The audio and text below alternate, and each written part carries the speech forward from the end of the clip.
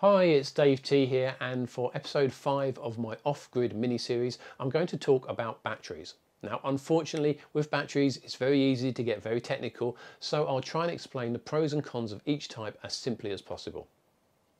Batteries are in some ways the most critical part of any caravan and most motorhomes when it comes to camping off-grid, as they provide the main method of storing any electrical power that you either bring with you or generate on site.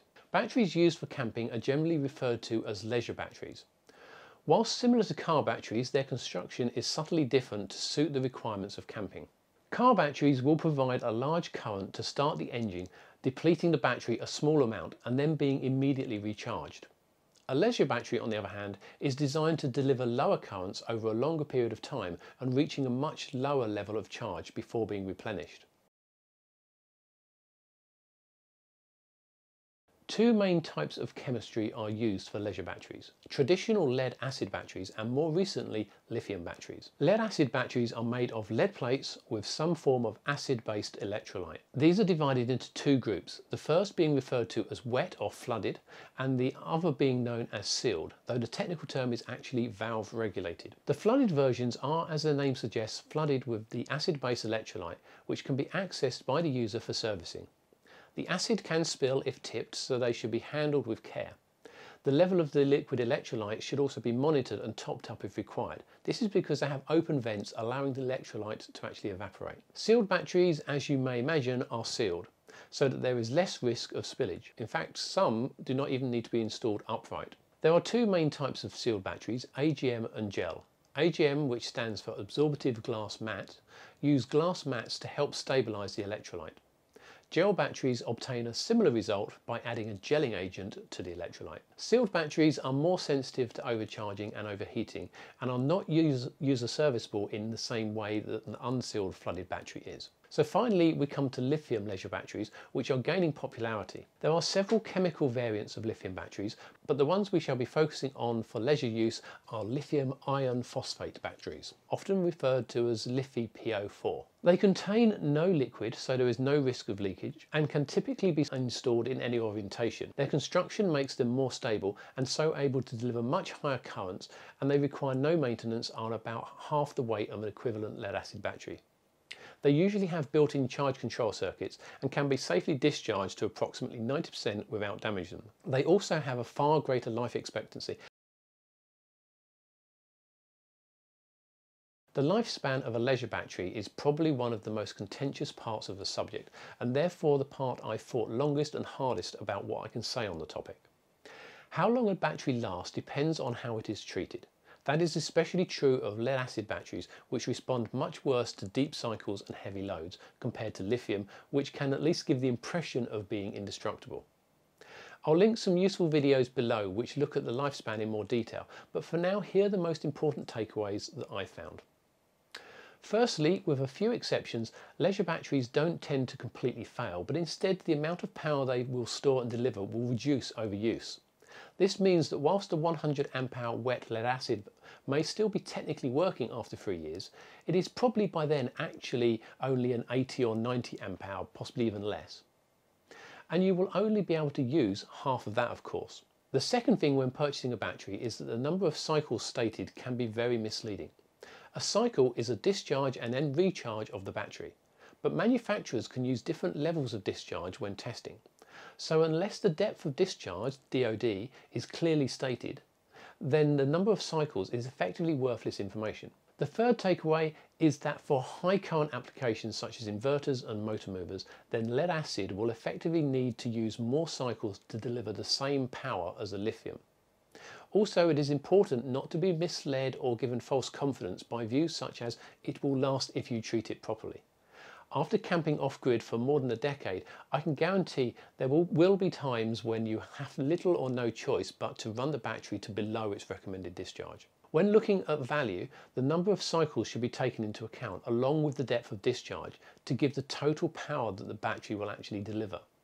Assuming the battery has a DOD figure, then use this to determine the amp hours or watts per cycle and then multiply by the number of cycles. Incidentally, if you've watched my video on electrical theory made easy, and I'll put a link above here, then you may realise that lithiums get an additional bonus here. Since true power is not amp hours but actually watts, and watts are related to both the current consumption and the voltage, the fact that lithiums retain a consistent voltage throughout their discharge means that true watts calculations per cycle is actually higher than on a lead acid, where the voltage is dropping as the capacity drops. Anecdotally, lead acids can last as little as 3 years, with 5 or more being deemed to be good going. Usage and having the correct charging equipment is often the most significant factor in how long a lead acid battery will last. Lithiums are new technology, but the science suggests that lifespan is considerably longer than lead acid. All of the realistic tests and experiments that I have researched suggest that lithiums will far outlast any lead acid batteries. When it comes to cost, standard wet lead acid batteries are the lowest priced, with a typical 110 amp hour battery ranging from about £90 to £130. AGM batteries range in price from the upper end of standard wet batteries, rising to about double the price. Anecdotally, AGM batteries can provide a longer service life than wets that is broadly in line or better than their cost ratio. The additional cost of AGM batteries is probably therefore worthwhile, but mainly for the safety, low maintenance and ability to deliver somewhat higher currents. GEL batteries offer similar benefits to AGM, and certainly the models I found have a higher stated number of cycles. However, they are generally harder to source and are significantly more expensive than AGMs, and several suppliers I researched actually indicated that the cost to benefit ratio of GEL versus AGM does not typically justify the additional expense. In the UK, the National Caravan Council, the NCC, has actually introduced a leisure battery verification scheme to make selection of suitable quality batteries easier. For off-grid use, batteries of Class A are recommended. Whilst a high-quality lead-acid battery will last longer, the capacity drops almost in a linear fashion over time. So by the midpoint of its life, it is likely to be delivering significantly less power.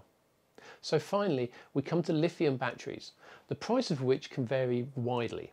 The lowest cost 110 amp hour lithium battery I could find in the UK was about £550.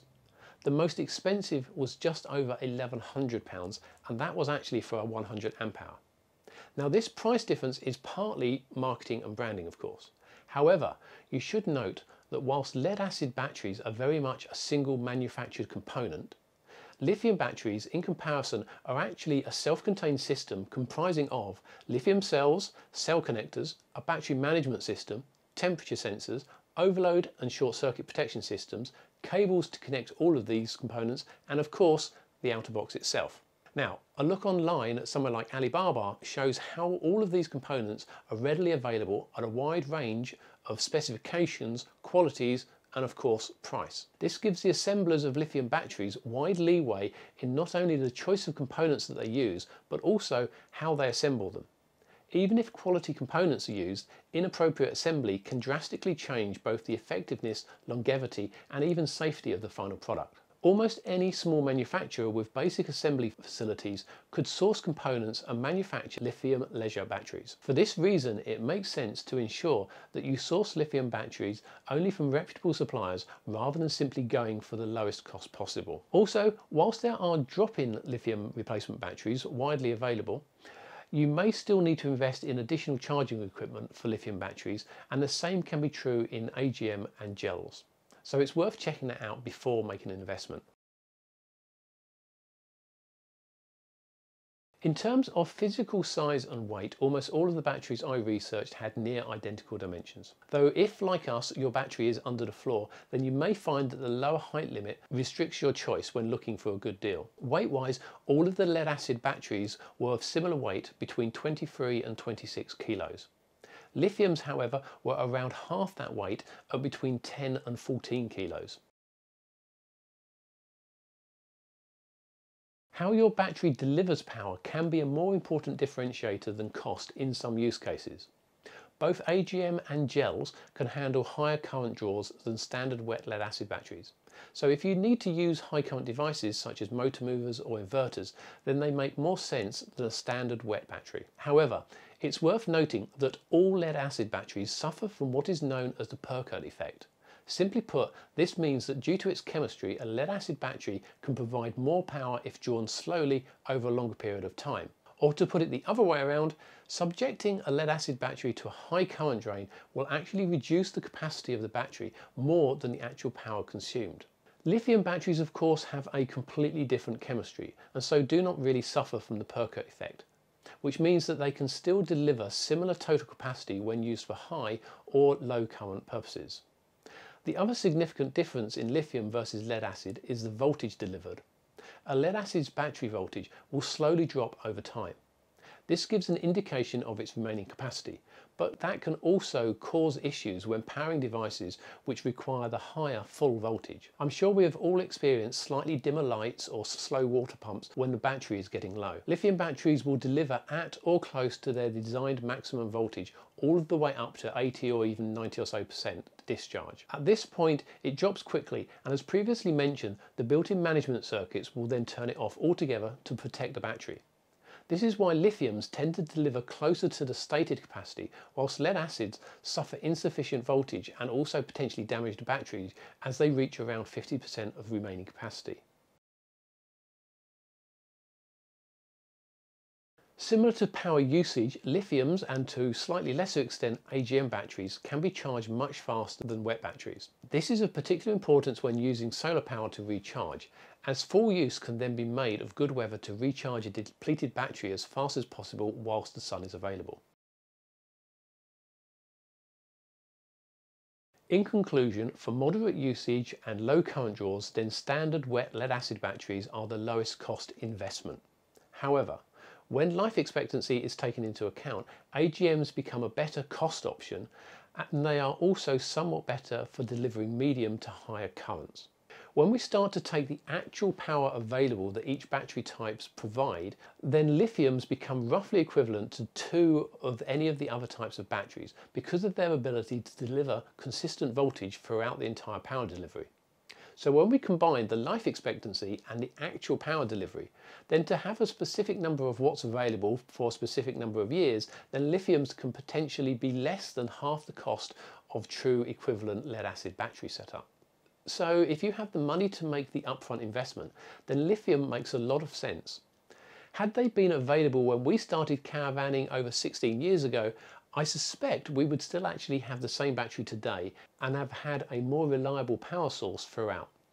It is, however, the sort of investment that makes more sense on paper than actually impacting your day-to-day finances.